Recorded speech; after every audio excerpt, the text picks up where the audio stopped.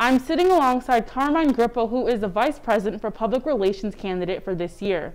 Carmine, how are you? I'm great. How are you, Kay? I'm good. Now tell me a little bit about your SGA involvement so far. Gotcha. So as soon as I came here freshman year, I met Esau Green the day I moved in Irma. He came up to me, he said, coming up to all the people, he was the Vice President of X at the time. And he asked me, he said, what do you want to get involved in here at Quinnipiac? And I told him off the bat that I want to be involved in SGA. I was involved in high school, and this is what I want to do, and this is what I came here to do. 2 weeks later, we had our first information session. I saw Sophia Marshall, Austin Calvo talk about how much passion they had for student government and all the things they did, and I knew that was a place for me. I want to leave a lasting impact on Quinnipiac. This is the place to do it. I ran for freshman president. I won. I ran again this year, sophomore year, with COVID and everything too. It's a little different.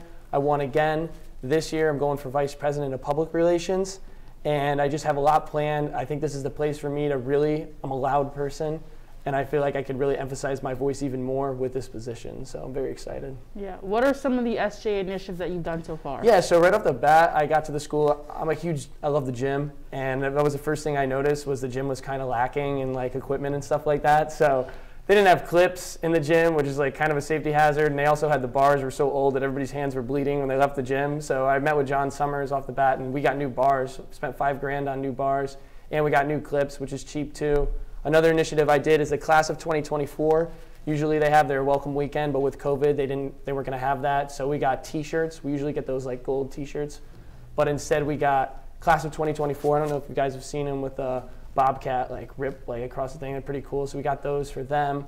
Right now I'm currently working on Larson, Pearl, and Troop. Next year they're going to be freshman housing, so I want to get a pool table in all those buildings. They're brand new, they're great, there's a lot of space. If we're going to have freshmen like get to know each other better, a biggest complaint from freshmen is not being able to get to be with each other and everything like that. So a pool table, a ping pong table, something like that is a way to break them out of their dorms, go meet each other, have more friends, a lot more fun too. So those are some things I work on.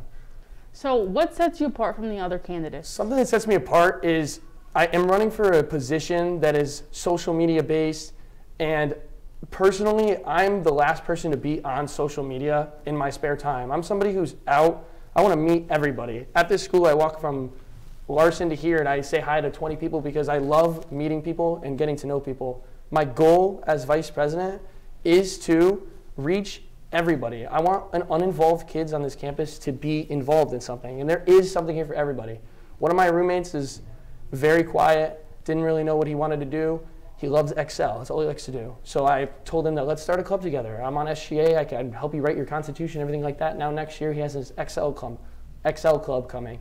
And this is the kind of thing that I just want kids to know. Like if there's something, if you love Star Wars, let's make a Star Wars club, you know what I mean? Like we can do whatever you want to do at the school. There's probably clubs out here, and there's kids that are, obviously for me, it's easy to go and talk to somebody because that's just how I am. I love like people and everything like that. But somebody who's more introverted that has a hard time breaking out of a shell, like that is my job. And what I do, I have a whole plan, a whole social media platform that I'm gonna do once a week if I'm elected. I'm gonna have somebody from any club, whether it's like Q30 or something like that, somebody who's involved, talk about why they got involved, why they love this club.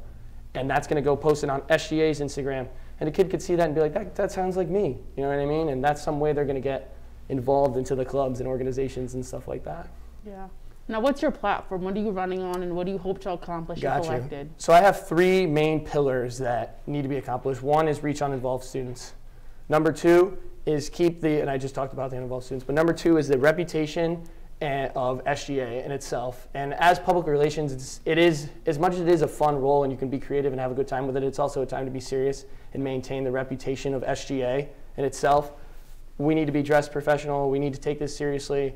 We can't be going, especially with COVID now too, like you can't be going to parties. You have to maintain your social media image, everything like that. And I'm one guy who's like a fun, and I love to have a good time in college, but I understand the importance of keeping that reputation.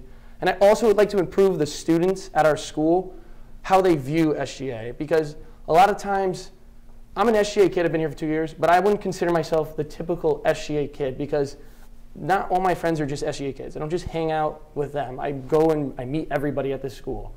So that's something that I want kids that aren't in SGA to understand, that we, like SGA in itself, we do work. Like we get things done. We can do what you want us to do. Just let us know. Like Barstool in itself always posts about like raw chicken. And then there's Tom Mellon who's working very hard to get, he's working really hard to like get everything changed and do all this stuff, and we're working so hard on our dining initiatives. I want kids to know that like we're working towards this. You just need to let us know. So I want, we're supposed to have a connection between students and SGA.